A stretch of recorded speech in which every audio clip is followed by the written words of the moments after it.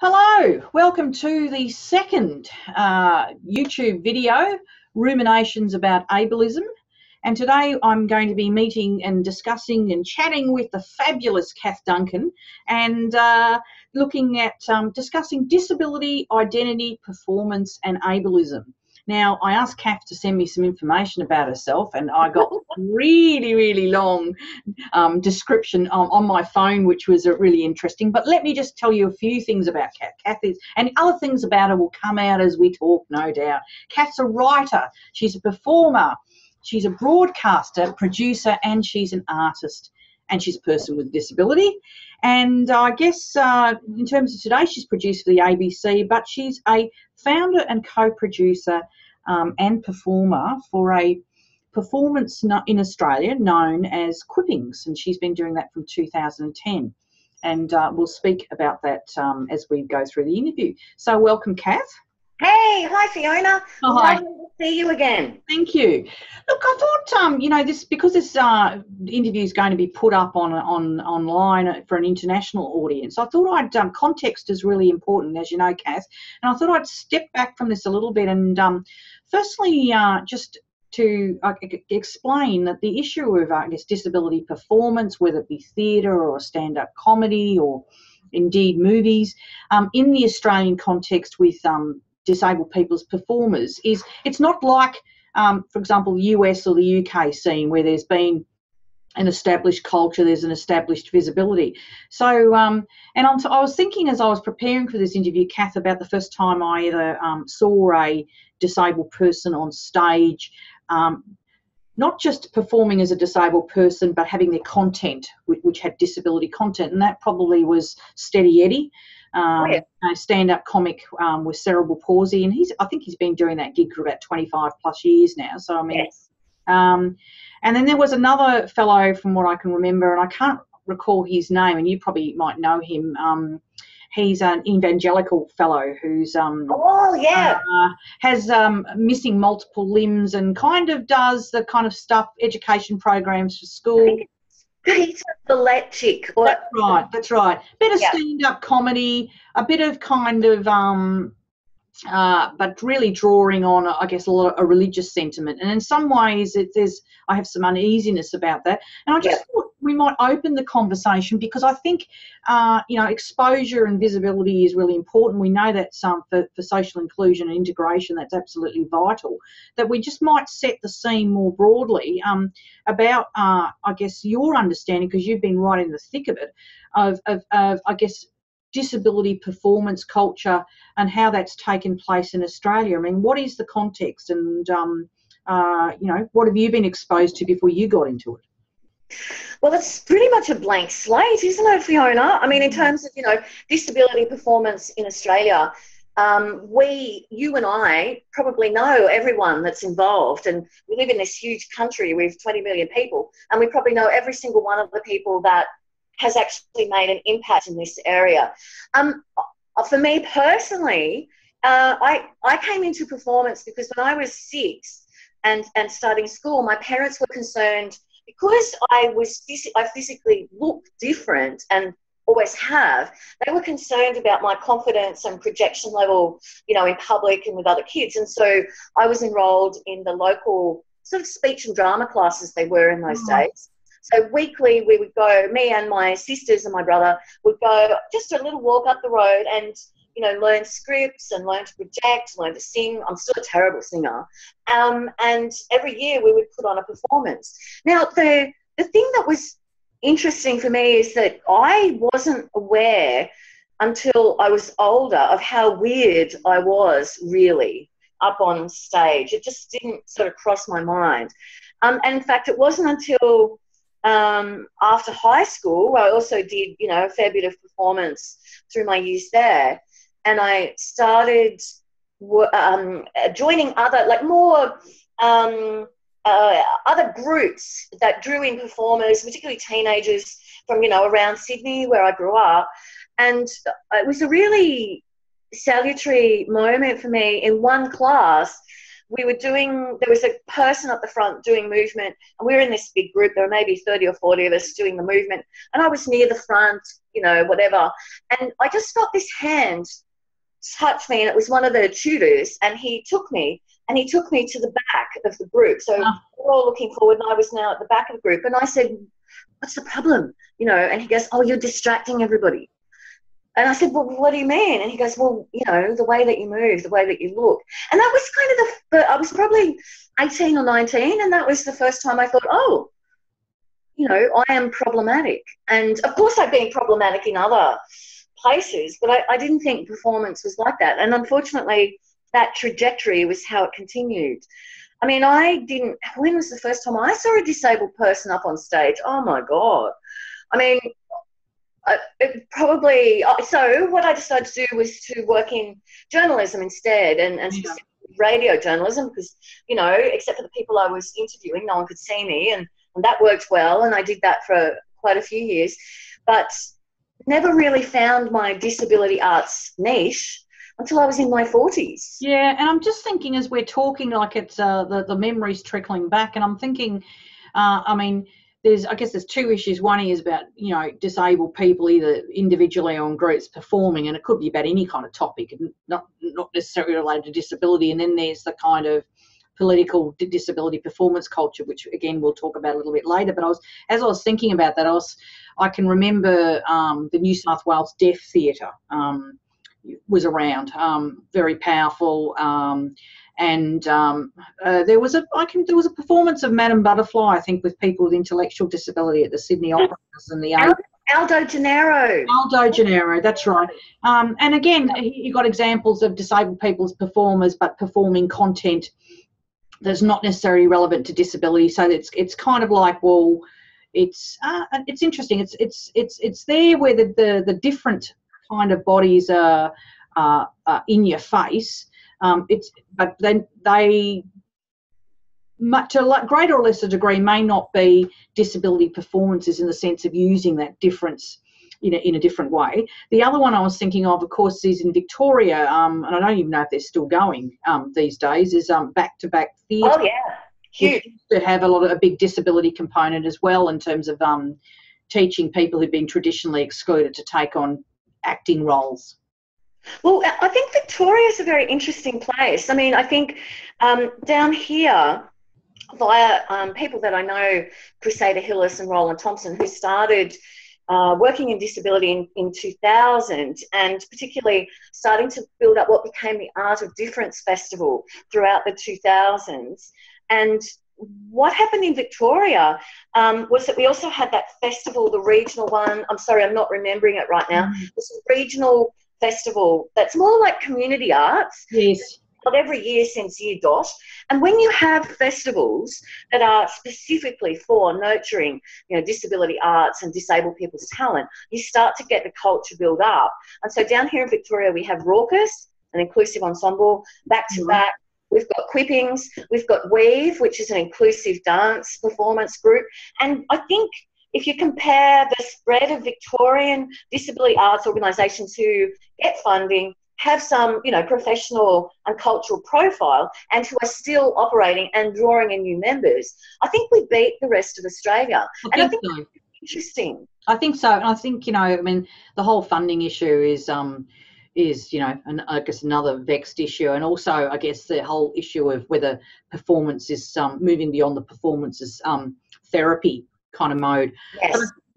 But I guess I wanted to move that forward then, and guess, because I mean the thing about the kind of work that you've been involved in, and particularly with Quippings now that it's coming up to its 16th year. Congratulations. No, sorry, 2010. It's its 6th year. 6th year. So there you go. I mean, that's quite significant, and obviously there's been changes of the guard through it. But I think, I'll get you to explain Quippings in a minute, but the thing that strikes me about Quippings or anything that's similar to it is that it's not just about disabled people performing, is your content is there really to subvert and disrupt the whole experience of disability. So it's you know, in a way, for example, that you know, women comedians who've been talking about sexism and feminism, and there's some really good people of colour who've also kind of used a kind of black politics trope. So it's a form of kind of advocacy and engagement.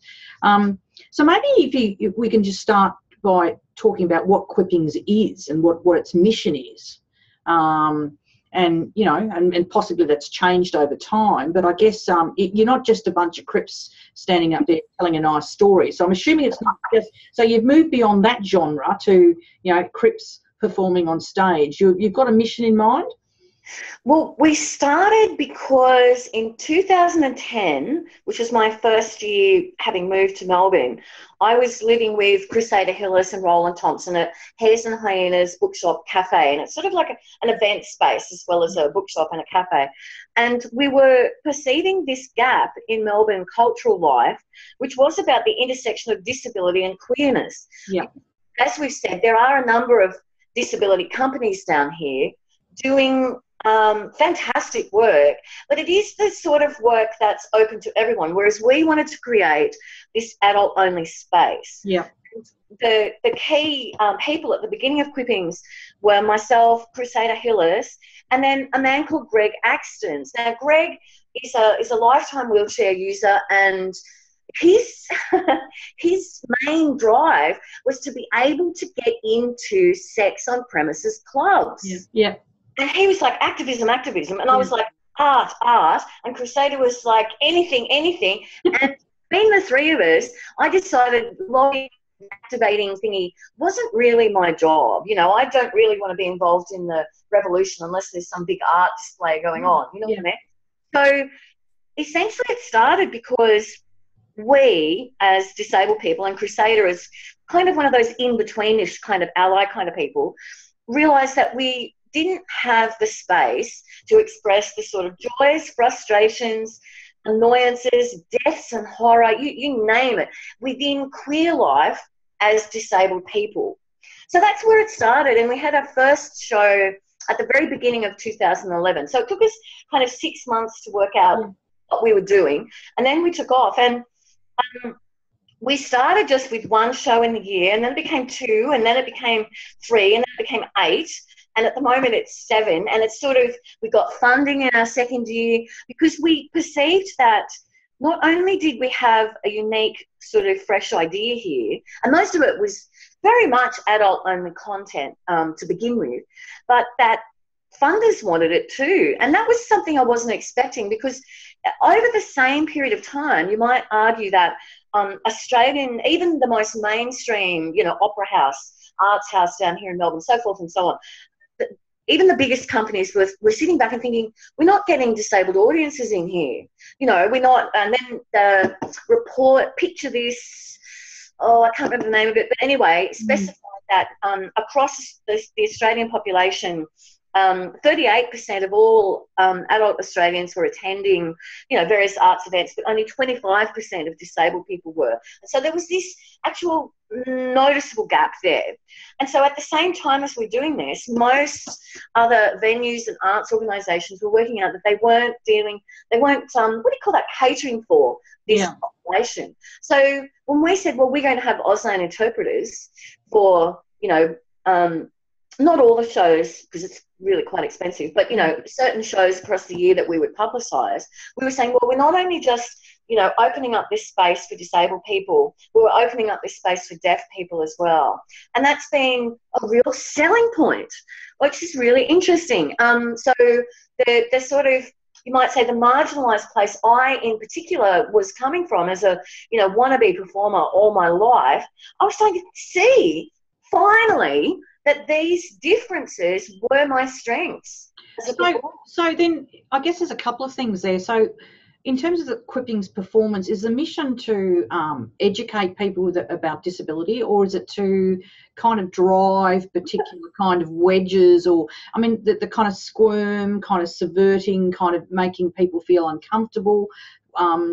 And sometimes that happens with performances where, you know, people don't know when to laugh, or you know, or it's a different kind of insight.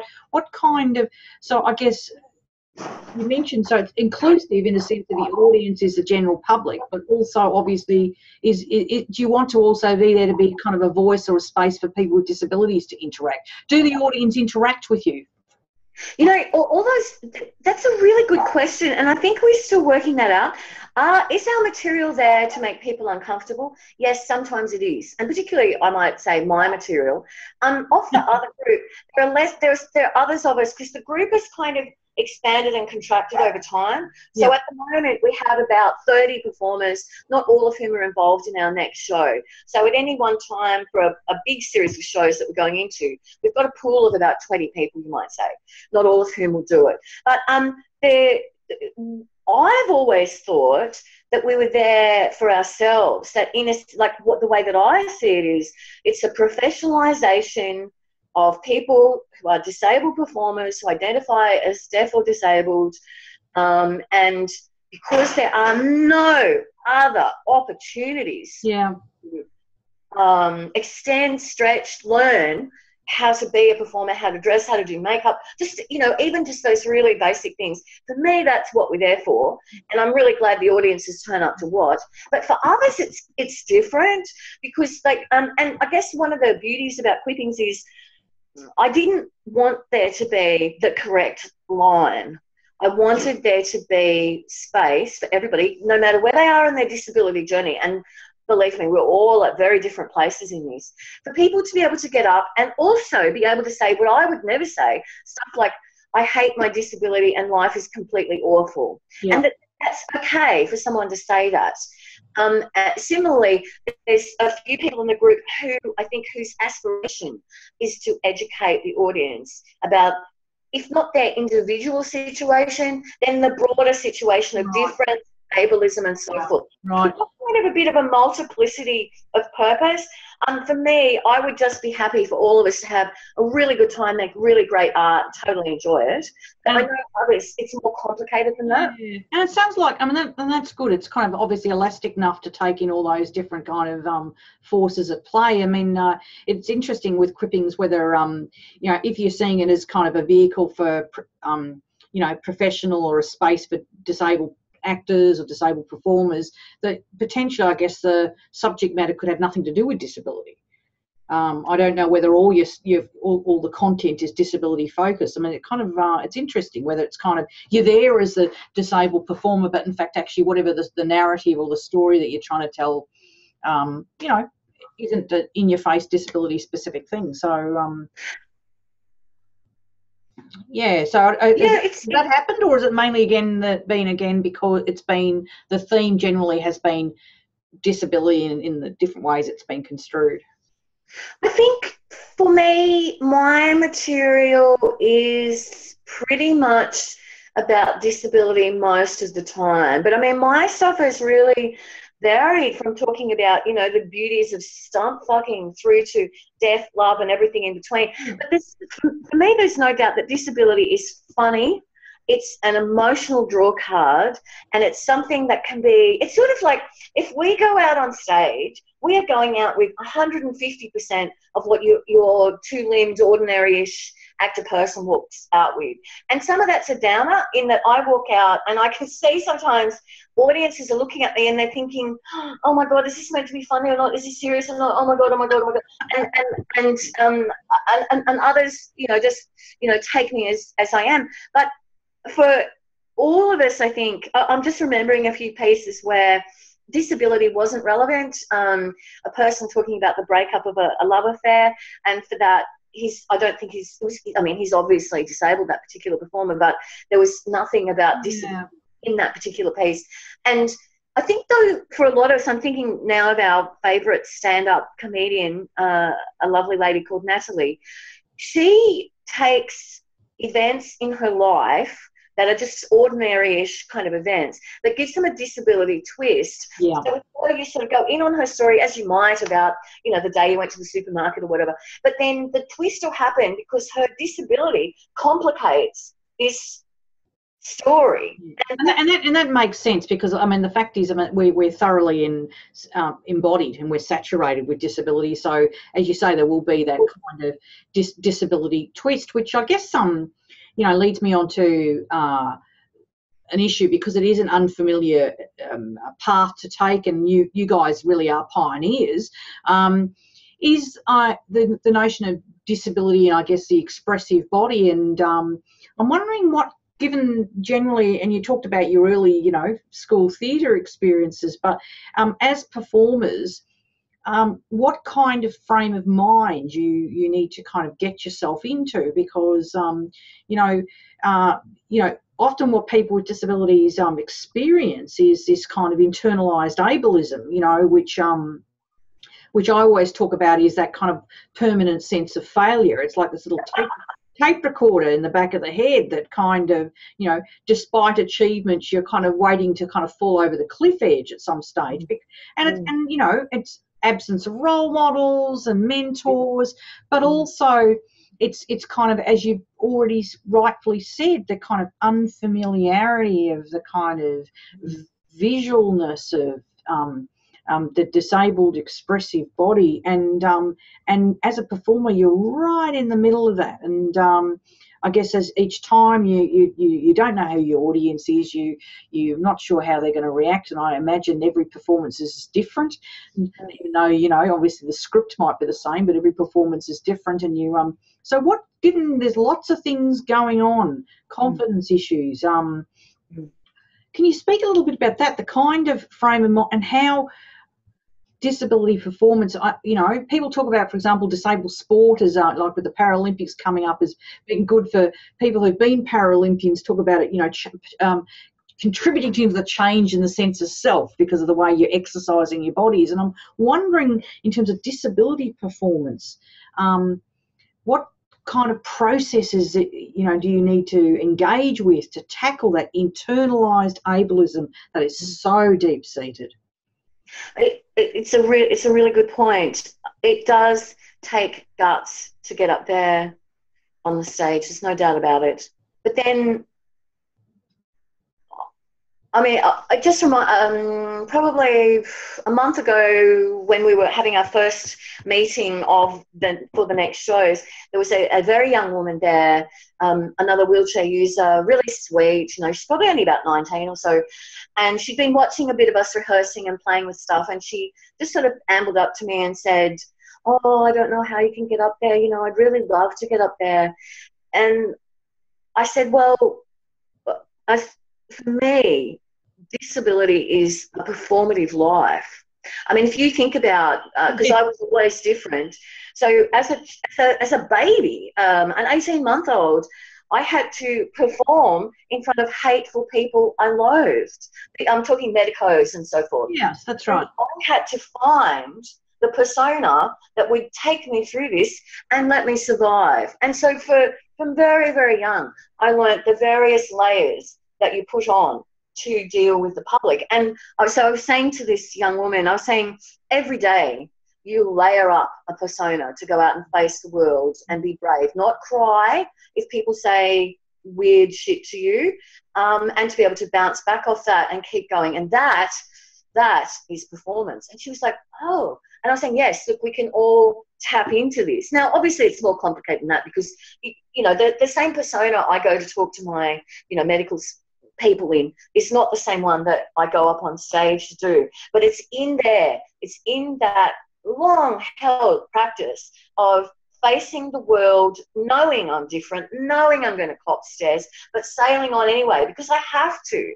Yeah. So that's the sort of thing I tell people. But I think it's what we're used to in terms of, you know, disability performance is like Peter Valechik, might not have his name quite right, but the guy who does those inspirational raves. Yeah, I've seen it. He because he's quite limbless, and he clonks over, and then he gets up, and everyone cheers. He has one where he flings a phone around, and, you know, it's just how many different ways you can use a telephone without limbs. Yeah. And so we're used to that being the style, that I'm here, I have survived, and that's about as high as it gets. And so what takes courage then, because it's easy, well, I think it's easy to get up on stage and go, "Hi, I'm Kath Duncan, I was born this, that." Yeah, exactly. Show and tell. That is very easy. What is difficult is to take risks. So to go into character, to tell a story that's not yours, to be a mean and nasty person up there, because that's the other pressure on disabled people, that it's okay for me to go up on stage as long as I'm very loving, kind and compassionate. That's okay. But to go up there and be spiteful and bitter and hateful, like to be a bitchy character, that is what takes guts. And so I'm kind of just, because I feel like I'm a baby in this, because it kind of like I started here and then there was like this 30-year gap and now I've started again. Yeah. So I'm playing a lot more with character these days. But say the last year, a year ago, a series of shows, I came up with this character called Shirley McBogan, who's the non-disabled CEO of the First Step Disability Employment Agency. Yeah. And she is all that I despise. And I, you know, did the hat, the outfit, and I'm doing her, and she's like totally about, oh, we're all disabled on the inside, aren't we, darlings? And those are that sort of rhetoric which I was pulling on. We're actually used to being the story. And so doing that character, it was hilarious to look out on the audience and see some people who were non-disabled looking at me and the horror, because they didn't know whether I was paying homage to a lovely lady who ran this service or whether it was a joke. So that's the courage bit, to step outside of what we're allowed supposed to do. Yeah, and I think you're right. I think it's the courage bit. But the other thing about this, and I love the idea that we already are living within a matrix of performance anyway, and you're right. I mean, because I think particularly for those of us with visible impairments, I mean, the whole notion of being stared at and, you know, and you know, I can remember recently being in a situation where I went out to dinner and I use a wheelchair, but I can get out of the chair and, you know, I could see this whole family watching. And so, you know, I can remember being with a friend of mine and we kind of decided to play a trick and kind of, you know, to kind of 1 minute be in the chair and then kind of walk around and, you know, and I guess being mindful that they were watching and think, okay, well, if you're going to watch, we're going to give you something to watch there. But it seems like the big difference is control. What you're talking about here and fashioning different nuances and I guess it's interesting with the audience. What kind of, I mean, you've done quite a few shows now. Can you, if we're going to put a sociologist hat on here, can you talk to me a little bit about the profile of your audiences? Has it changed over time? Can you tell us a little bit about, I mean, obviously there's no one audience, there's a variety, but can you tell us a little bit about who those people are? And do you get to speak to them afterwards to find out why they came and all this sort of thing? Yes, quite often the audience members come up to us afterwards, and there's those sort of reactions are quite broad. So when we started at Hares and Hyenas, now they have a kind of an audience, a very loyal audience of, you know, quite a few hundred people that, you know, choose between the different events to have on at any one time. So in the beginning, our audience was predominantly queer and predominantly knew of us or knew of the branding of that particular bookshop, knew what they would get, you know, as a performance space. What we found though, and this is interesting, after I think about a year, and so I was now producing solo at that time, we started to get inquiries from non-queer disabled people who wanted to work with us, who said there's nowhere for us to perform. And so we debated it and realised that we were holding on, we were determined to hold on to the disabled and deaf identity kind of thing, but that we were prepared to give ground on queer friendly. And in a similar way, I guess, as we drew in then, you know, unqueer or queer friendly people, our audiences started to expand as well. At any one time, this thing I find really interesting, because we're so weird and unusual and our material is weird and unusual, at any one time about 30% of our audience have never seen us before. And I find that really interesting. They've gone through the listings of what's on and they've gone, oh my God, look at this weird thing. This looks interesting. Yeah, like I've never been to one of them. And so that's been another real education for me. It's kind of like killing my own internalised ableism, to see all these differences as being real strengths for attracting audiences, attracting funding. The people would actually want to come and see you. Yes. From the mainstream, Now, I have to say, so here we are, a show is over. and people come up. And so there's a minority of people who come up in tears and say, I've never seen anything like this. How amazing, how wonderful you are. And, of course, I'm very nice to those people. But they're reacting from that base of, oh, isn't it remarkable this disabled people can do anything? Yep. Oh, my God. So you've got that as one reaction. And then you've got that kind of, wow, you know, that this is really interesting material kind of thing.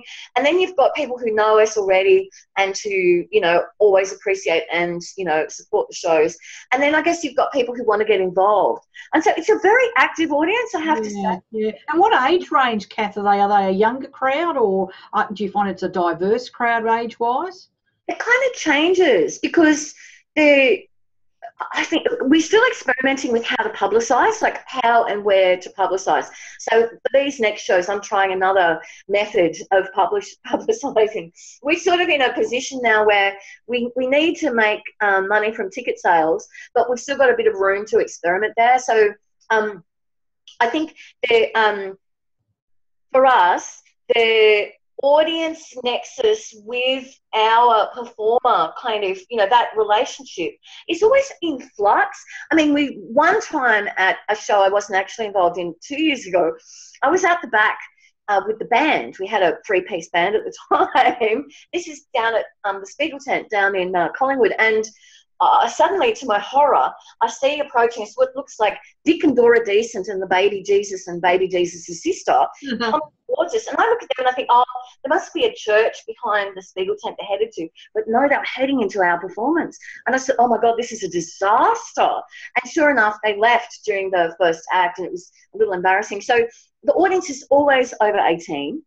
And we get really clear in our promotional material, because most of the stuff we do a little out there, you know, and some less so. But so you've got this age range. I would say you're right that the bulk of our audience tend to be between, you know, 20 and 35. Right. And these are the young folk, and we always keep our tickets cheap for it to be accessible. So that's the bulk of our audience. And then you've got sort of older people.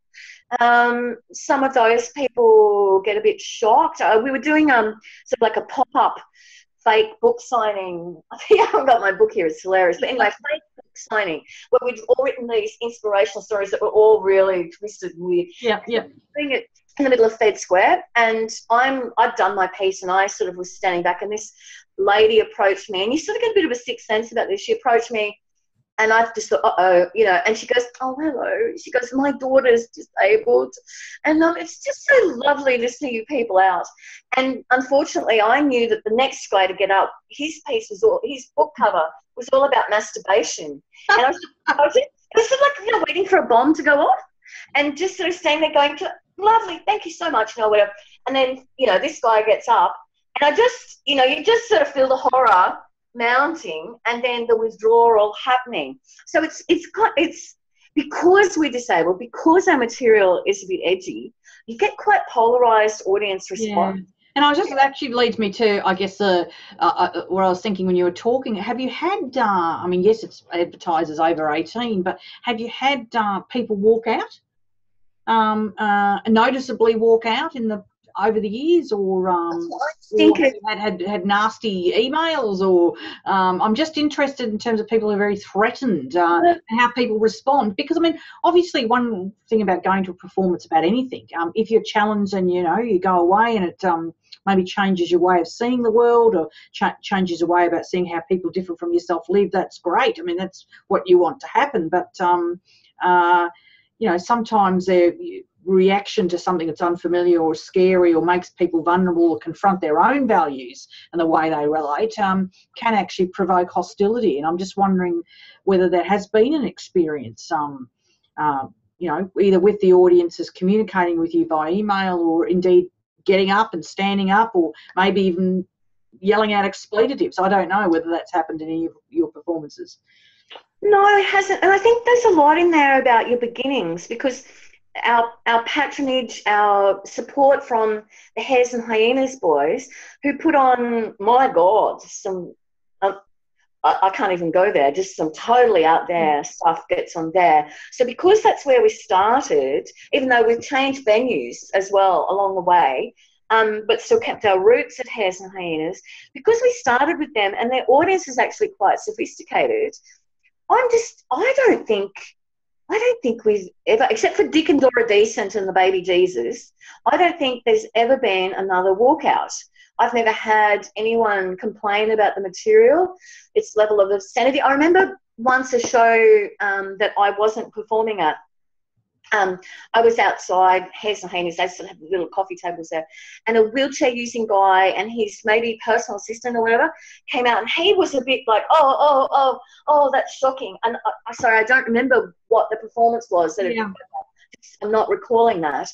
But I remember seeing that and thinking, oh, fabulous, you know, and going up to him and going, oh, hi, you know, I'm a producer's like, do you have a problem? And I wish I could remember what he was reacting to, but I don't. Mm. But he was a little bit shocked. And, you know, I think as a disabled person, because we're used to assessing danger really quickly, you can sort of assess something.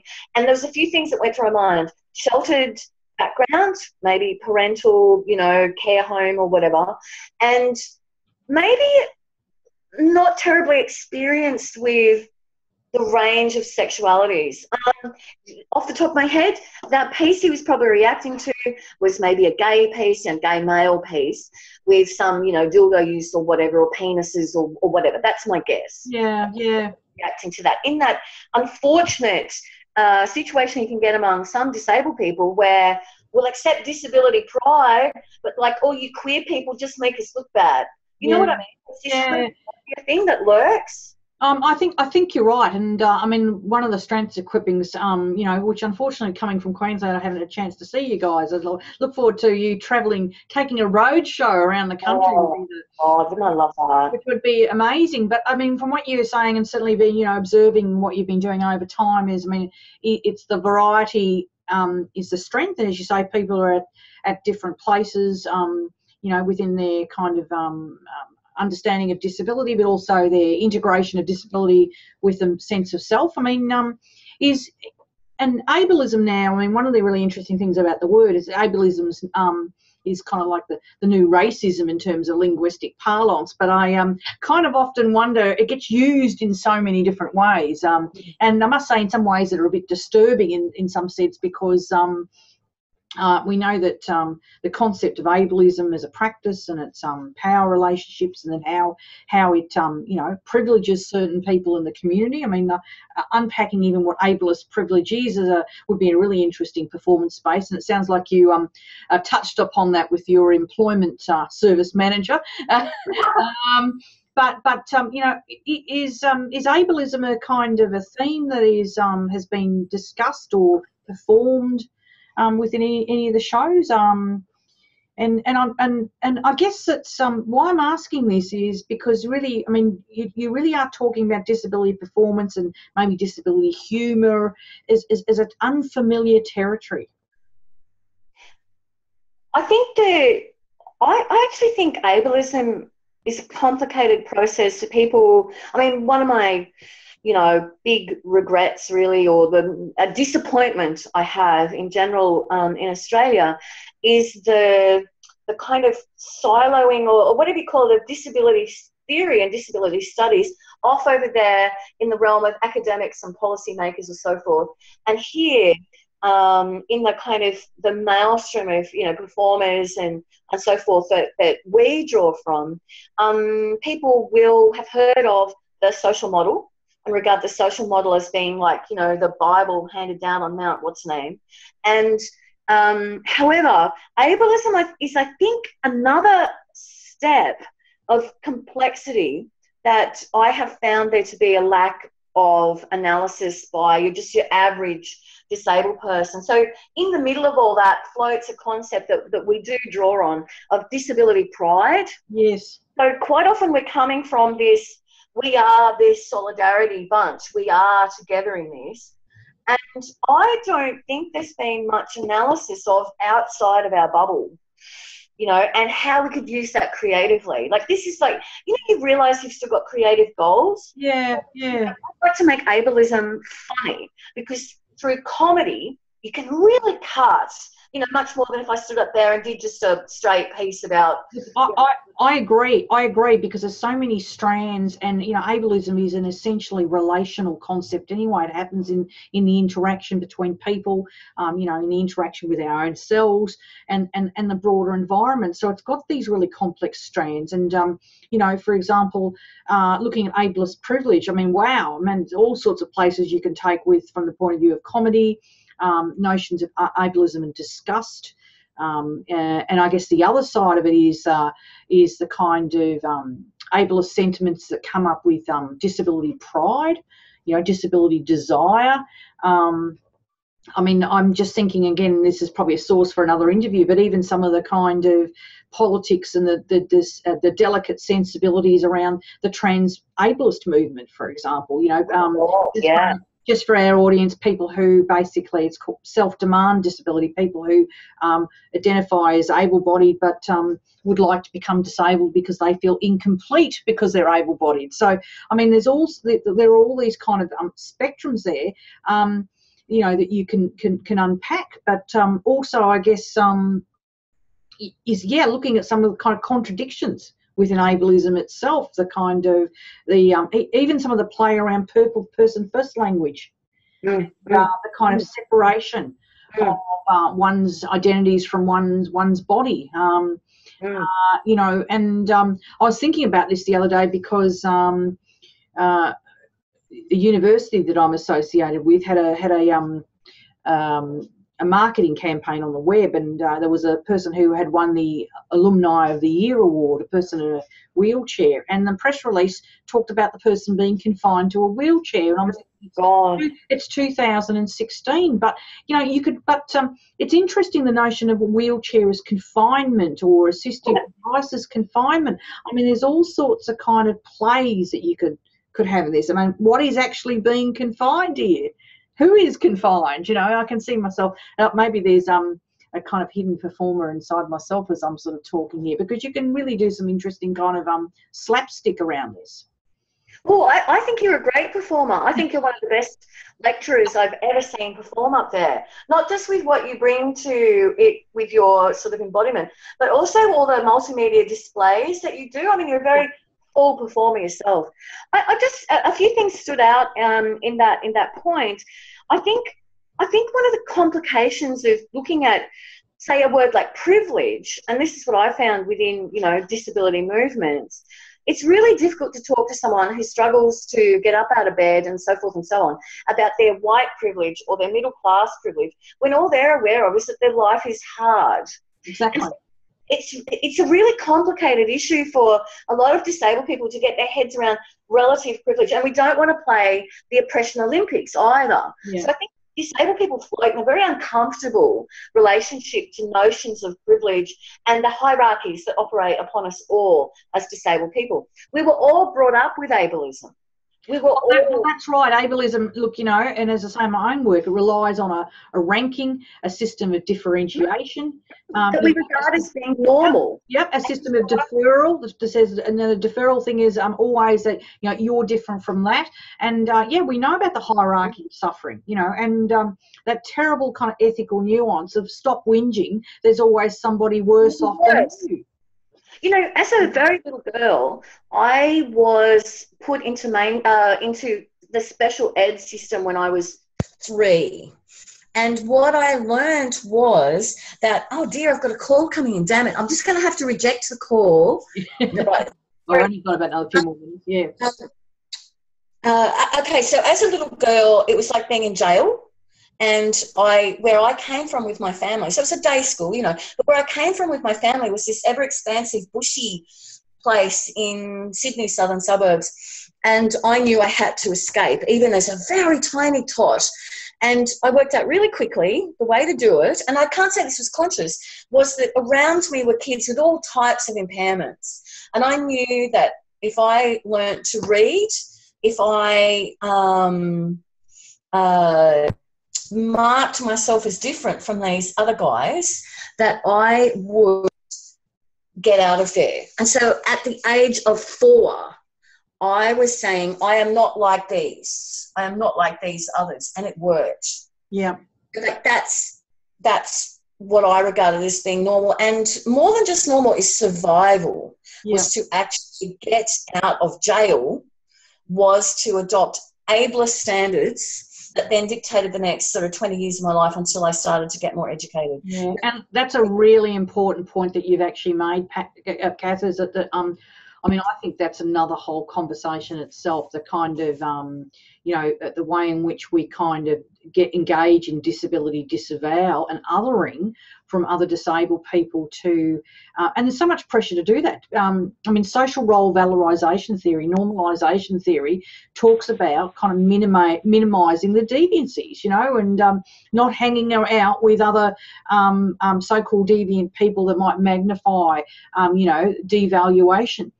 I just thought, look, if we probably need to close it off fairly soon, but just to kind of finish on the your thoughts on the issue of shock, because I think and disturb, because again, I guess going full circle here about what the purpose of shock is and disturbing, because sometimes, I mean, the shock of disability can be a form of titillation. I mean, and I guess the whole kind of disability voyeurism that comes into that. But I guess to get a sense of what your thoughts are on about, you know, the purpose of disturbing and that sense of kind of shock. What is the shock? And is the shock aimed at some kind of internal transformation for your audience? There's a big one to have our last question.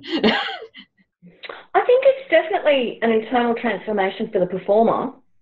You know, like to be able to get up there and talk about, I remember just one, I hope this doesn't shock the audience, just one small piece I delivered once was about the death of my beloved ex-partner, and the story I invented was that at her funeral I got a moment alone with her and fisted her corpse.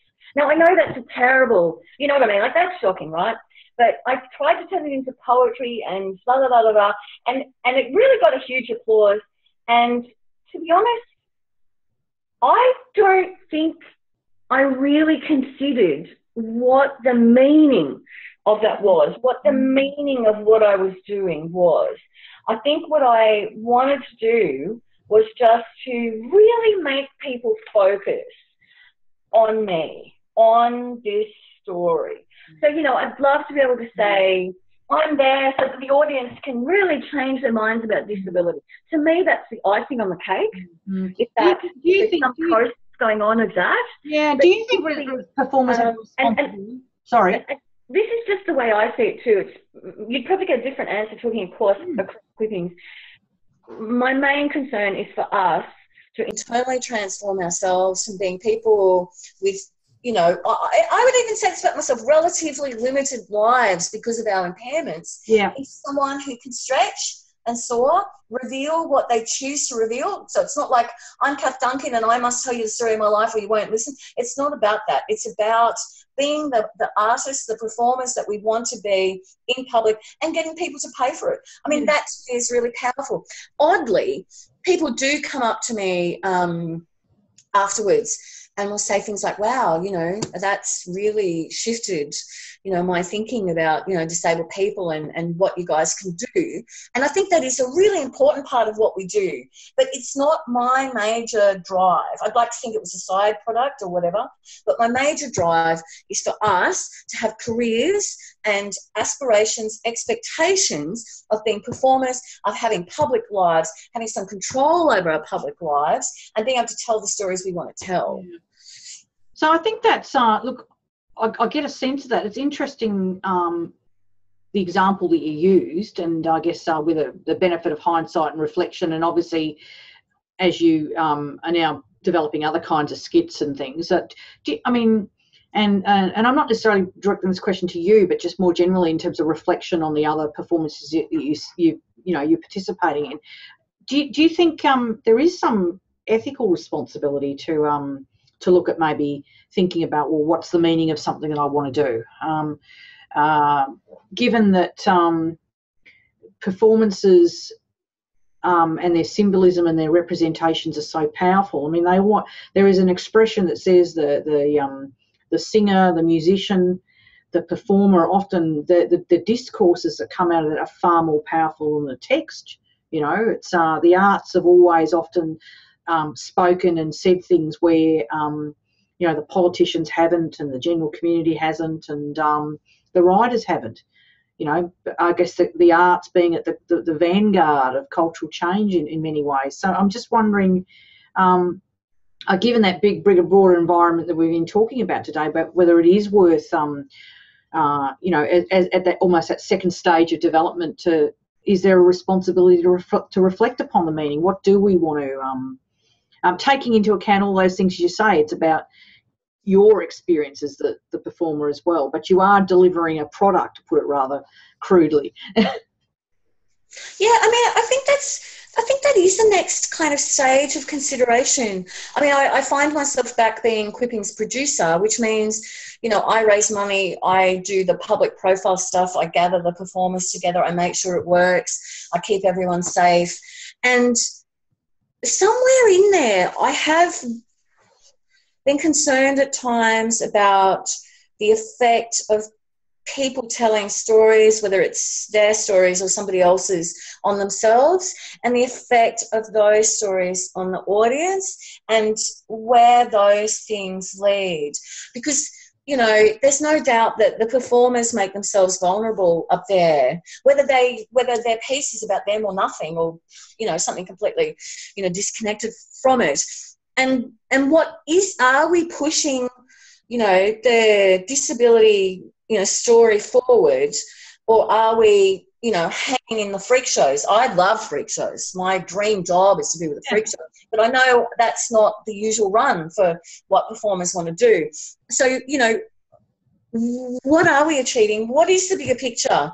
And, you know, I don't have an answer for that at the moment.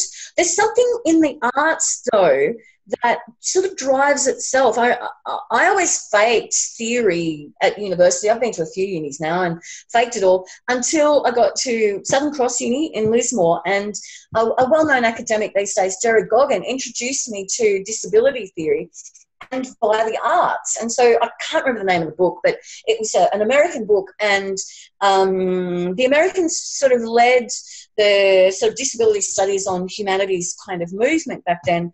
And that was how I finally understood some notions about theory, about disability, about embodiment via arts critique from disabled scholars. So I could see that for me it was a really powerful route into a sort of a sense of myself I'd never had before.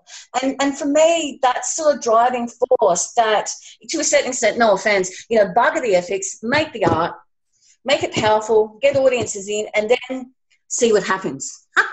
You know, I mean, I know that's probably irresponsible, but at least I'm admitting it. You know, the thing is, I think, to get the shows happening, that we all enjoy ourselves, that we have a balance of views across the shows. What happens next?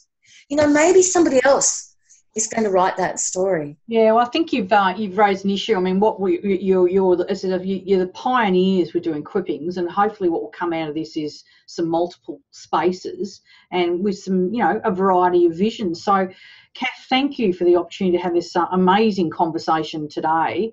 And, you know, we've covered a whole range of areas, and no doubt, you know, it'll be great to have the opportunity maybe you know, in a year's time, with more experiences under your belt and more reflections to follow up the issue. So thank you very much again for speaking with us today.